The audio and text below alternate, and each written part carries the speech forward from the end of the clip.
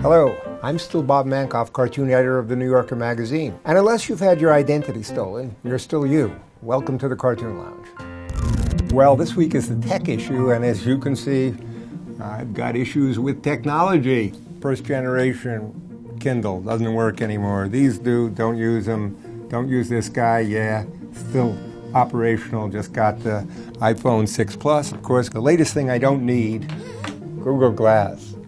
Perfect.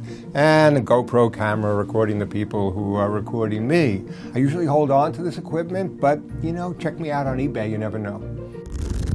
Okay, so as befits the technology issue, we have a technology cartoon by Drew Dernovich here, which is, guy is getting a desk, a new desk. The caption is, you're getting a legendary desk. Some of these cords go back 6, 7 managers ago. We always inherit this technology, but we're also inheriting all the baggage with it. This cartoon makes me think of a quote I really like at the end of The Great Gatsby. So we beat on, boats against the current, borne back ceaselessly into the past. That's what I feel about these chords. The chords, you know, link us back to all the problems we have with technology. I mean, chords are sort of like ex-wives and husbands, aren't they? We never get rid of them. My interest in technology and the cartoons I've done about it actually goes back quite a way. I did a cartoon in 1979 in which computers at that time were these spinning tape drives. And so the guy is walking down, he opens up one of the compartments, and inside is a refrigerator.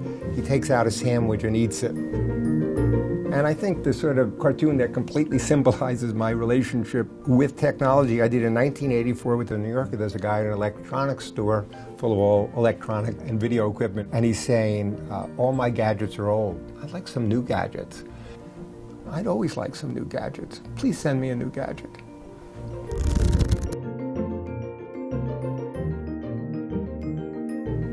Here's a question I get an awful lot. I'm an enthusiastic New Yorker reader, and the Caption Contest often tempts me. But I see the headlines that we here in Quebec, Canada, cannot enter. Can you explain to me why not? The answer to me is pretty obvious. If we let people from Quebec enter the Caption Contest, they're just much too funny. Besides, you would submit the captions in French, and we wouldn't be able to get them. Okay, you want a serious answer? You're going to get a serious answer, a very serious answer from our lawyer. So the actual explanation is that there are particular rules in Quebec for running a contest there, including having to translate everything into French, all our contest rules and each invitation to participate in the contest, as well as having the contest registered in Quebec by a Canadian lawyer. Now you know.